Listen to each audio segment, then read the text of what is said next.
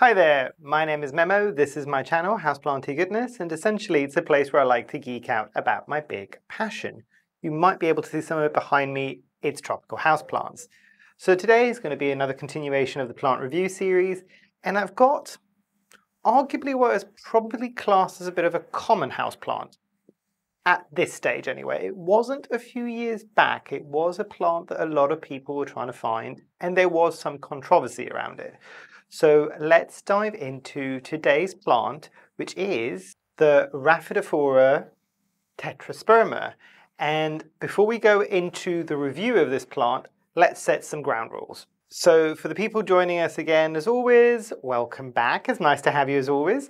Have a look down below. You know that on the progress bar you can find your favorite section. If you want to jump to that, please feel free to do so. And for the newbies joining for the first time, welcome to the slight insanity that is this plant review series. Now, the ground rules are, this is a personal review for my plant, with my care, in my conditions. By default, it means that I cannot be unbiased. It is my biased opinion of this plant and how I found growing it. Now, I do encourage you all, if you've got this plant, and a lot of you might already have this plant, to leave your review down below, how you found growing it, how long you've been growing it for, what your conditions are essentially. And what I'm hoping is that this plant review series will become a bit of a repository of information when people are looking to get a plant, or they've just got a plant and they want to see the realities of what it's like. Because, as I keep mentioning, there are a lot of videos out there of people first getting plants. Maybe there's an update somewhere in the future that might happen, but I've had some of my plants for a good few years now, this being one of the plants that I've had, and I think it's still in shot. It is right here, it's on a table, so I will pick it up and be holding and showing it to you, as well as inserting some clips. But yes, enough prattling on from me, let's dive into the first topic.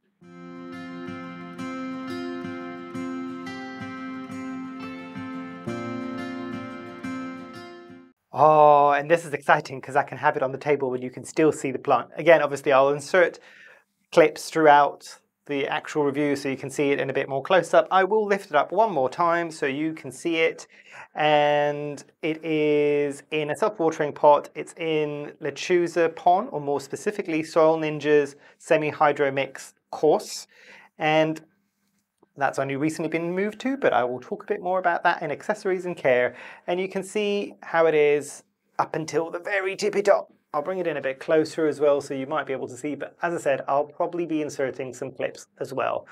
Right, now, what I will do is also insert some clips here, hopefully, of what the mother plant looks like, because this is one of many propagates. So the mother plant has moved with me 3 different locations, and it is currently behind me that you might be able to see it peeking through. I'll have a look at editing and I'll see if I can see it peeking through. I might actually just kind of point it out to you. It is attached to the wall, and whatever that might mean, and I'll come through to that in the accessories and care section. But let's rewind all the way back and I'll show you a picture of what the mother plant looked like when I first got it. So that's from my plant care app.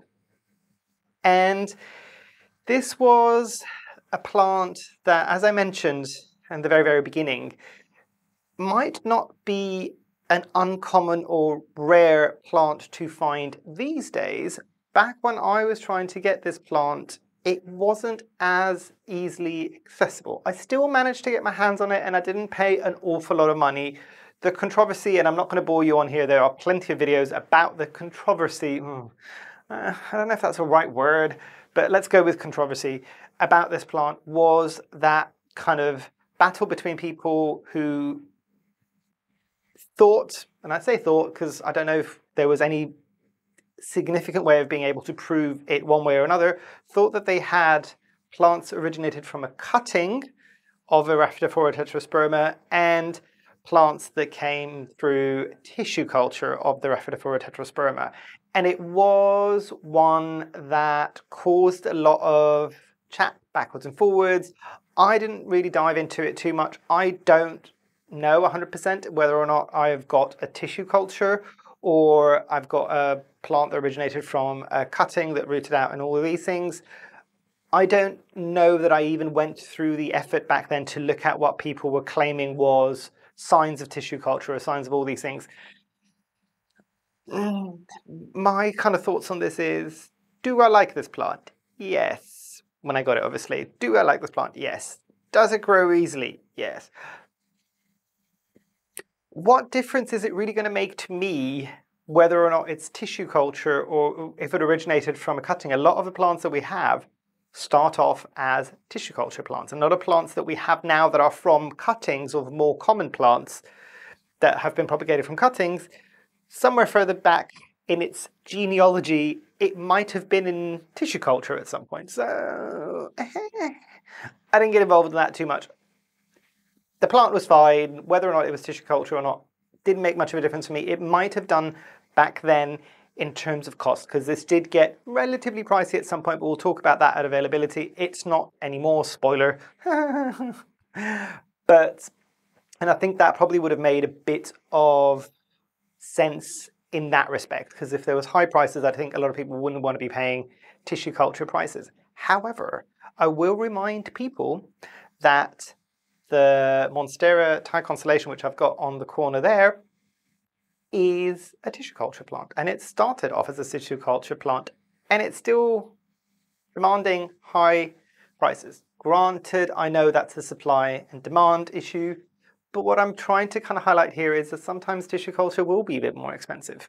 Tissue culture takes process. Anybody from my followers, and I think maybe a few of you do, or have attempted to do tissue culture, it is still on my things to do, might do it this summer, maybe because I can play mad scientist. Do let us know down below if you find the process of tissue culturing or kind of the learning curve that everybody has to do in order to do tissue culture worth some of the prices. Because I think a lot of people will poo-poo on tissue culture and say, it shouldn't cost that much. I'm just like, yeah, but even from some videos that I've seen, it's a bit of an involved process. I think the only thing that tissue culture might do is slightly better success rates, but it's an involved process one way or another. And there are things that could go wrong, the same way that propagating from a cutting and rooting it out could be. Oh, I didn't expect this section to go on about tissue culture. I am terribly sorry. But that's how this plant came to me. I think, if I'm not mistaken, this is a plant that I think I've had for over 4 or 5 years. The title will have that, the mother plant anyway, not the propagate. And I'm trying to remember where I got it. Trying to go back in my memory. I think this was actually from a plant store. And I think I was fortunate enough to get it from a plant store when not that many people, I'm trying to give you a bit of a timeline here, when not that many people were aware of it yet, before it became difficult to find and before it got really expensive and before the slump afterwards. So I got it and it was, again, we'll talk a bit more on availability in terms of pricing, but I did find it and get it. And it has grown in multiple locations and it's done well. I mean, this is one of multiple propagates, as I said, but I think that's probably enough on some of the background on this plant. Obviously, I can't close this section off without saying Rhaphidophora tetrasperma again, because this is the quintessential plant of, if you really want a tongue twister of a Latin name or a botanical name more specifically, this would be the one. But yeah, let's move on to the next topic.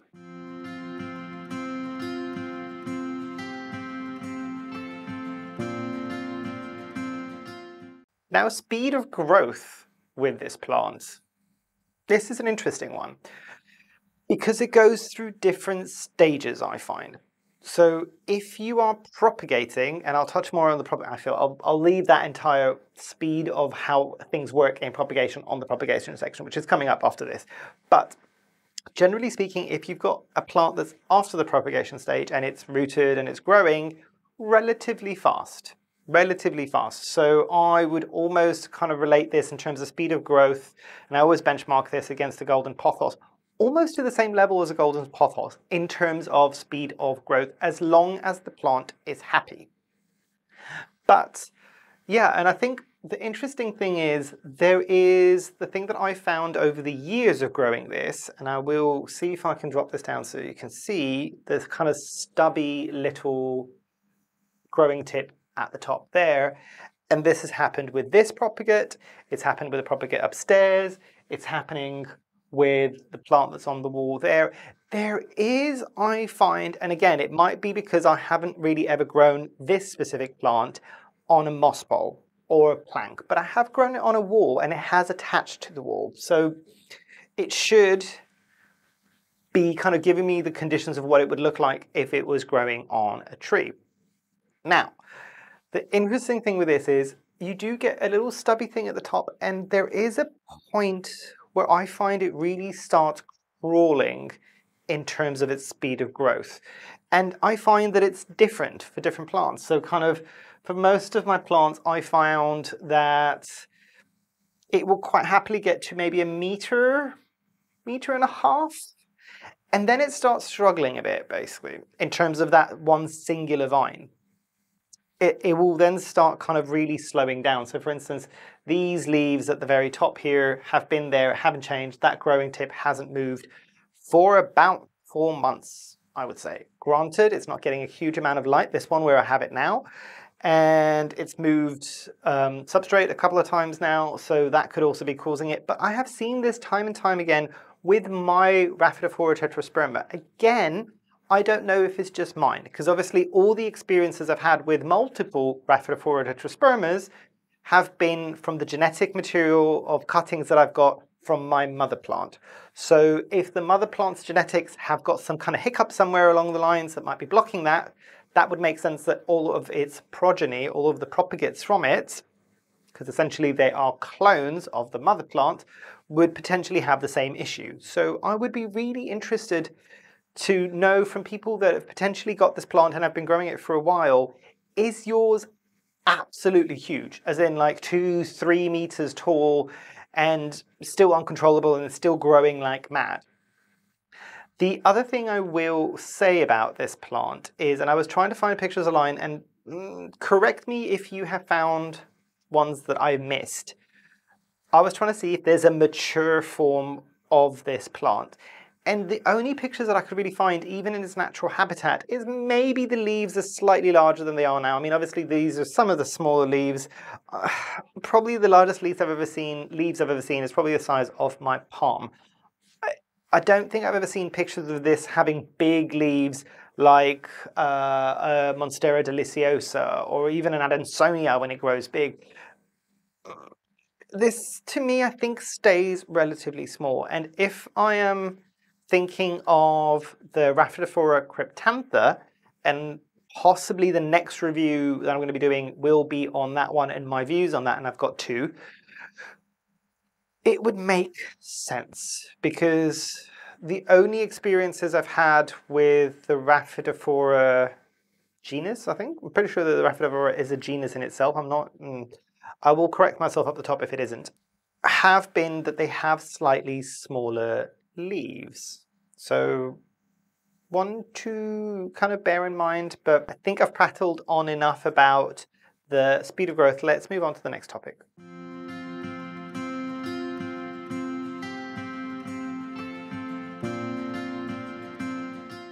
So ease of propagation with this one, and this is where it gets a bit interesting. And I have done a few other videos on kind of my experiences growing this plant, and I'll link them at the top there.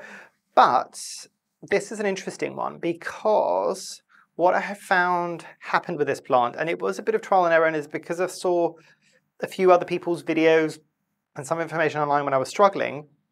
I've grown this in water propagation. I've grown this in perlite. Perlite was a bit slower. I think for me, the best way to propagate this plant actually probably would have been water propagation. And I don't know if I've done damp sphagnum moss. Maybe I've done damp sphagnum moss. But the interesting thing with this, and I think that's why the water works so well with this plant, is that in terms of growing it as fast as you possibly can from a propagate, it will root relatively easily and you'll get some decent aerial roots, and I'm inserting some videos here hopefully of the aerial roots. But it starts its life, at least what I found works well for it, it starts its life when it's rooted as a crawler. So very similar to the Philodendron gloriosum, where it needs to, the growing stem needs to be on the top of the soil level for it to be happy. I'm also really curious with this one. I think all the pictures that I'm finding online in nature, it's attached to tree trunks. I don't know if this is one that we can grow up things, and maybe that's why it stops growing after some point.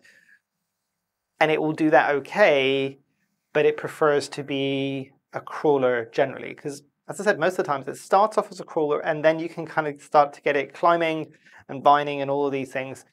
And then that's fine. So that would be an interesting one. If you know, do let us all know down below. But yeah, so that's the little hiccup that I would say in terms of speed. And it can be, for me, it was one of my slowest plants to propagate, in my experience. Yours might be different, tell us. But I found water propagation was the fastest and most reliable for me. Then I would get it on top of a soil or whatever growing media it would be, and it would take its time to kind of establish there, and then it would start pushing out the leaves. And from the point where it starts pushing out its maybe second or third leaf since it's been propagated, it takes off. And then in terms of speed of growth, it applies what I was talking about in the previous section, and it starts getting about as fast as the golden pothos. But yeah, a bit of an interesting one, because for me, this, out of all of the plants that I own in terms of propagation, this one has some idiosyncrasies, like what I was just mentioning now. But yeah, thought you might find that relatively interesting. Let's move on to the next topic.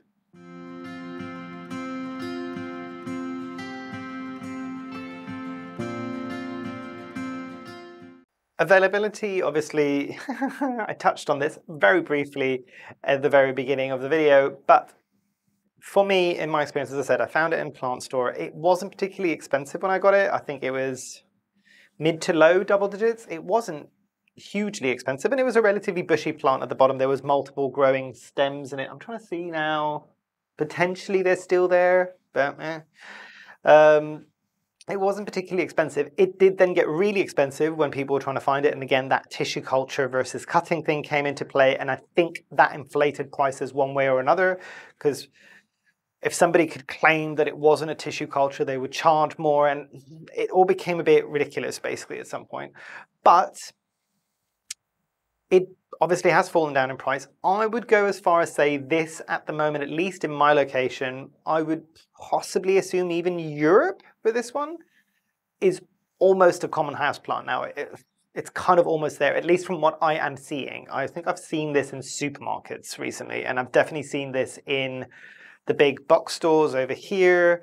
For all my American followers, we generally don't call them big box stores over here. I don't think anyway. It's kind of hardware stores or DIY stores. But yeah, it's one of those things that is kind of almost become just readily available. So the prices are really low. I would say you can get a decent sized plant of this on kind of under double digits or just into the double digits. It's not massively expensive. My thoughts on that is great. I truly think that this plant is almost as easy to grow as pothos, and I will touch a bit more on that on the accessories and care, and I'll give my full views in the very end when I give my final thoughts. But yeah, so it's had a bit of a journey in terms of pricing. I am not going to touch on the variegated form of this plant for right now. And yeah, I will kind of say that the price dropping makes it a lot more approachable for everybody. And I think that's a good thing. But yeah, let's move on to the next section.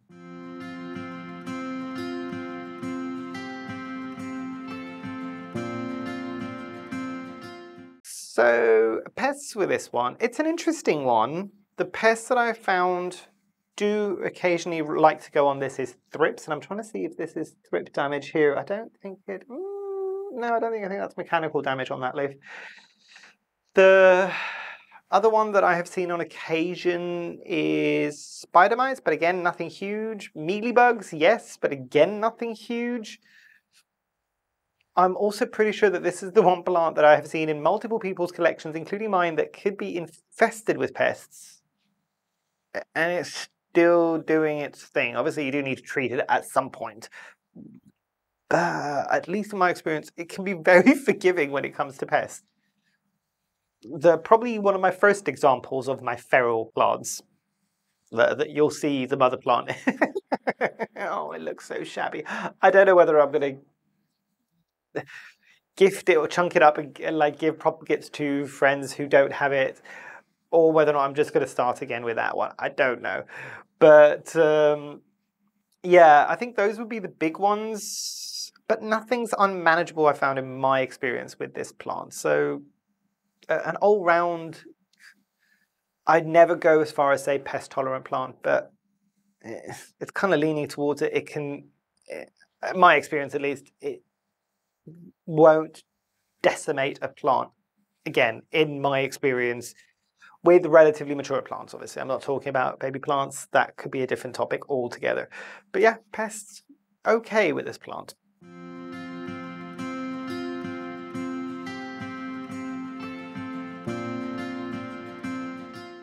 Coming into care and accessories. Now, I did mention this. This is in semi-hydro mix or Lechuzapon.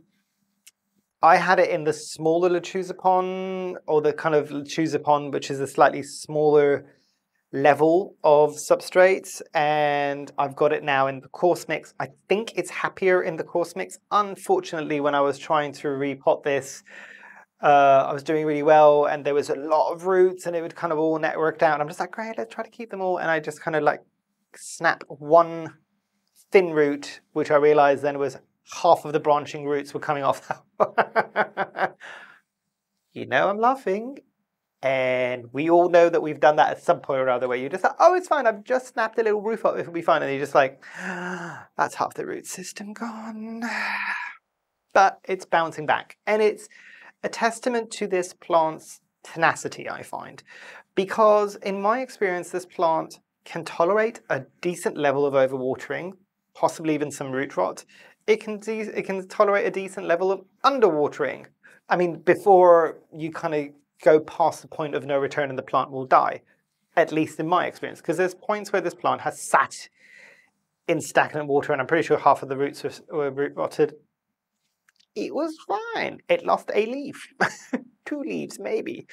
Same thing when it was overly dry, they start kind of curling up on themselves and all these things, and you water it and it's fine.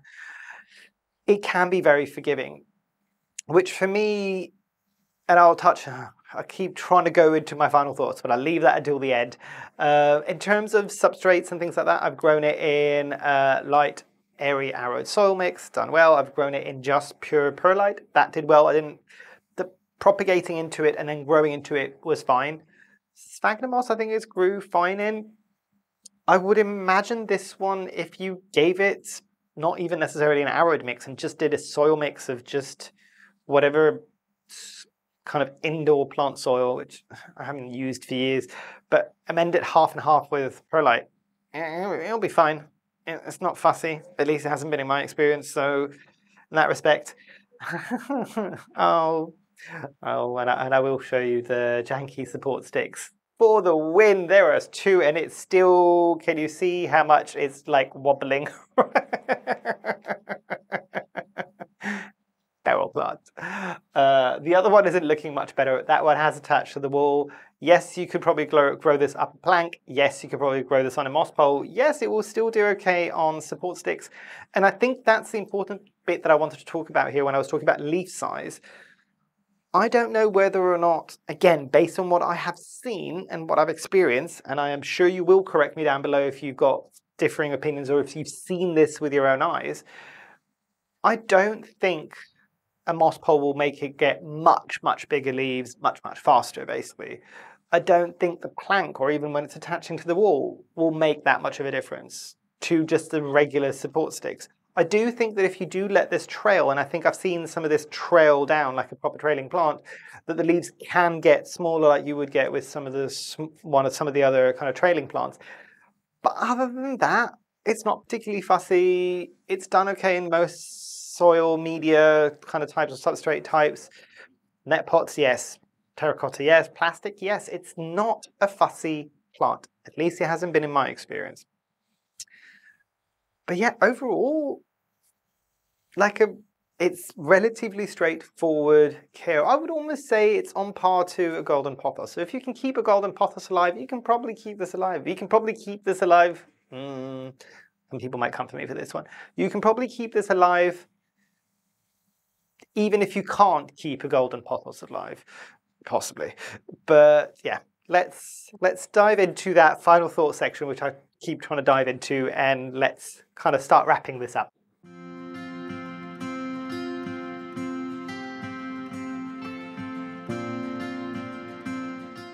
So my final thoughts on this, and this is a bit that I can kind of delve into a bit more on what I was going to say. If knowing what I know now, and I didn't have this plant, would I get this plant on that very specific technicality? Yes, 100%. On the technicality of I've got too many plants and I can easily replace this now without too much fuss and I know how easily it can grow, probably not. I just don't have the space for it anymore.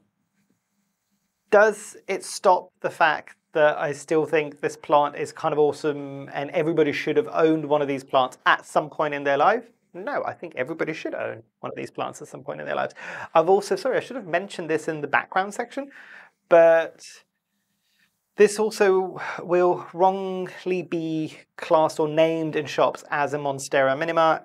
This is not a Monstera. I kind of get what they're trying to do there. It kind of looks a bit like with the splits in the leaves that it could be a small version of a Monstera deliciosa, but at the same time, you can get most epipremnums to kind of get the splits that Monsteras will get as well. So, and actually, do I think some of the philodendrons as well? Possibly. Yeah, I think some of the philodendrons can get splits similar to the Monstera leaves. So, yeah, don't know why.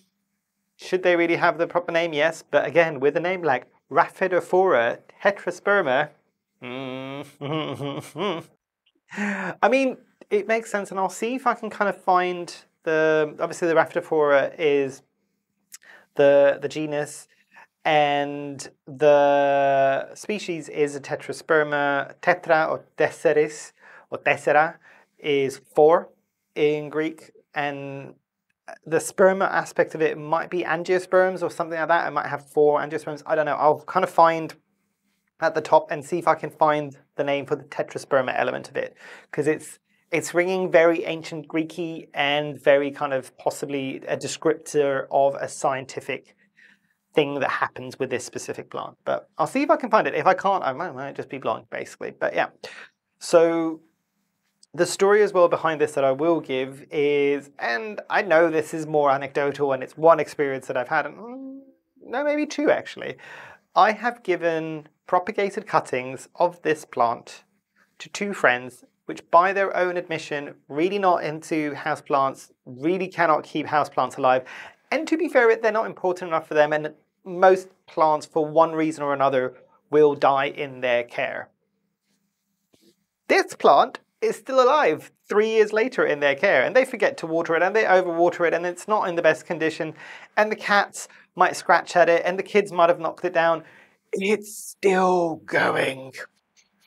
That's where we're saying it's almost, for me, more quintessential than a pothos. Because obviously the pothos has been around for years and we've all used to it. Maybe some of us are a bit bored of the golden pothos. This is something new for people to get excited about. And truthfully, at least in my experience, it's been super easy. And I can benchmark that against my friends that are not that great with plants, if they're keeping it alive. But yeah, with the final score, like 0, 1 being the worst, 10 being the best, I probably won't give this a 10 personally because it doesn't excite me. It's not a plant that I'm just like, oh, I'm so happy to see it when I come in here in the morning. I've had it for years. Maybe when I first got it, it was kind of cool. I would still give this a solid 6 or a 7, I'd say. And it's more personal.